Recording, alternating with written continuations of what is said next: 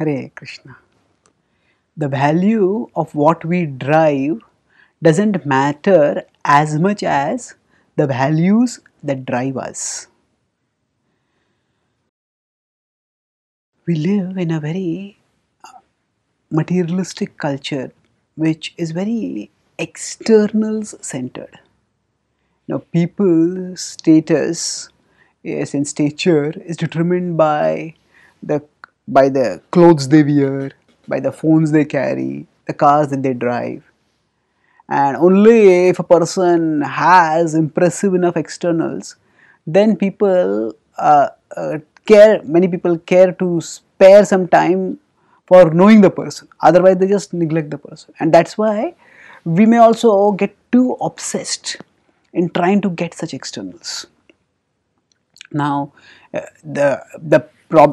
getting impressive externals is not the problem. If we can, and if it is required, we can get them. But the point is that doesn't matter as much as the value of what we drive. That doesn't matter as much as the values that drive us. If somebody might be driving in a very expensive car, but that person may actually just inherited that wealth. And if we meet the person is actually lazy, unintelligent, unresourceful, and good for nothing. So, though no valuable values are driving such a person. Or for that matter, some people might have got a very expensive car by Machiavellian means. They may have exploited others, trampled on others, and they may have been very self-centered, corrupt, domineering, exploiting kind of people.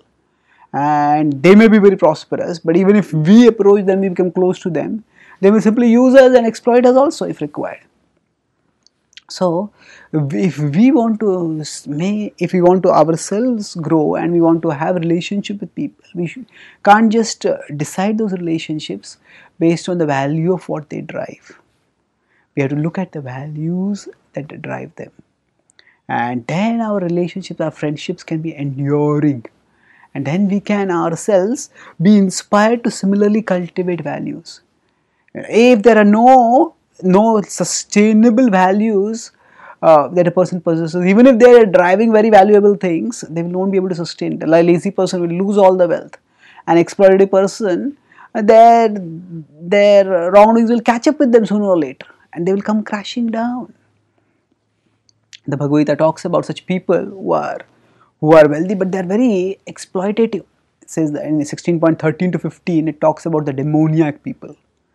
It says that idamadhyamaya labdham imam prapse manoratham idamasti idamapi me bhavishyati punardhanam asau maya hatah shatrur hanishye chaparanapi ishvaro aham bhogi siddhoham balavan sukhi आढ्यो विजन्वान् अस्मि कोऽन्योऽस्ति सदृशो मया यक्षे दास्यामि मोदिष्य इत्याज्ञान विमोहितः.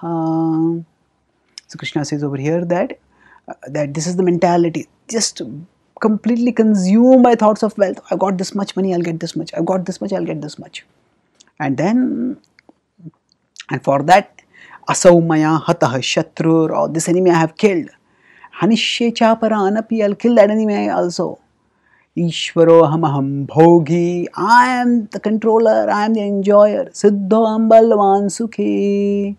Just see how perfect I am, how powerful I am, how happy I am. Adhyo abhijanvan asmi. Just see how I'm surrounded by aristocratic people. Just see how great I am. Konyosti sadrisho maya, and who is there like me? And this is their illusion. Ityajnana vimohitaha. Thus people are deluded. To think that there's no one like me, actually the only person like whom no one is, ultimately is God. Of course we are all unique, but unique in terms of supremacy, that is only God in that position. To the extent we recognize that this mentality of trying to acquire externals at any cost, that makes us lose our internals. It makes us lose our touch with reality, lose our connection with the supreme reality, and thus it propels us into illusion. And in illusion lies misery.